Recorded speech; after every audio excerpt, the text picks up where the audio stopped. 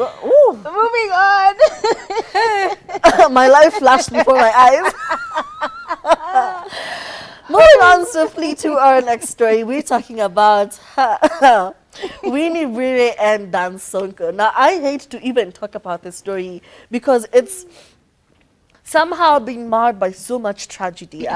Dan Sonko and his wife were together for a while. They had their first son together, and then unfortunately, she passed away while giving birth to their second-born son. Oh, no. So now he was left a widower with two boys to raise. And then fast forward, he meets Winnie Bwire, and they're like, you know what? We have both been through so much. Why not do it? So they get into it together, and she describes it as a very genuine interaction. They really cared for each other. So they become serious. They move in together. And then 2 years down the line, she says that Dan actually went into a phase where he was dealing with a lot mentally, a few mental health issues. And she says it was the most difficult stage of their relationship or their partnership because it's a very new union. It's all of 2 years in, you're still somewhat in the honeymoon phase, and then your partner is all of a sudden brand new. They're dealing with stuff.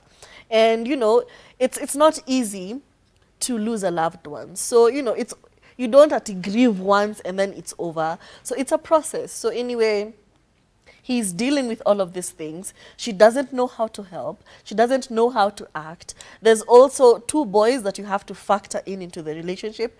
Basically, it was really, really a lot. And then you go into the pandemic because 2018, 2020, they're now in the pandemic. Your partner is not 100. You have children you're taking care of. So it was really a strain on the relationship. Anyway, they worked through all of that.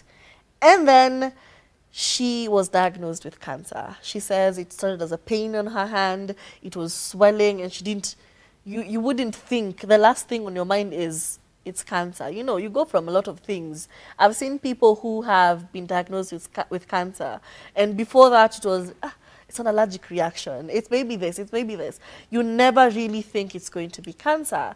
So anyway, I just think the weight of all of that. She didn't really specify what led to the breakup, but based off of what she said on the interview with Lynn Ngugi, you can tell it was a lot of strain on the partnership because it was pretty new, and then came all this trauma and all this baggage. So yeah, they parted ways. If you don't know, Dan Sonko is an actor based in Mombasa. Winnie Bwire, we know her, we've seen her in all our local films. So both of them in also the industry, they're both artists. It comes with a lot, and then you're thrown into COVID. There are no jobs, there are no gigs. It really is a lot of strain on a partnership. So they didn't really specify, but they did say that they parted ways.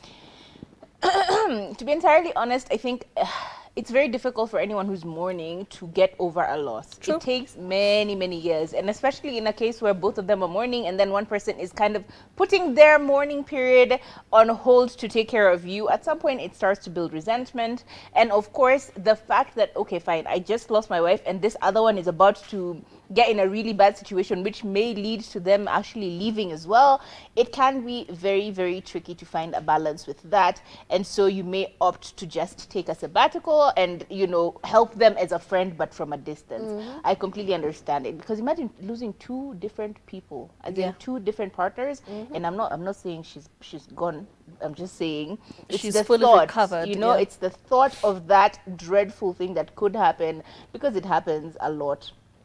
So I can only imagine how painful that must have been. And also, they also have children, and COVID was tough. Let me tell you, there were 2 kinds of couples during and post-COVID. There were the couples who got together and they never left. That was me. And then there was the couples who just got together, broke up completely because of COVID. Got to know each other properly. You start sniffing him, and all you can smell is just distaste for that person. It can be very, very daunting, and it was a really troubling time for a lot of people. A lot of people broke up during and post-COVID. So I can only imagine how much that stress is. You have your children with you the whole, oh my God, it's a lot. It's a plate full. So either way, we are happy she's okay, and we're sad that they broke up. But in some cases, it's better that way, because she deserves a lot better. She deserves an attentive partner, regardless of what they're going through. She deserves an attentive partner, and he deserves an attentive partner. So maybe it's for the best. These things do happen, and we're sad, but you know, it is what it is. It's part of life. True.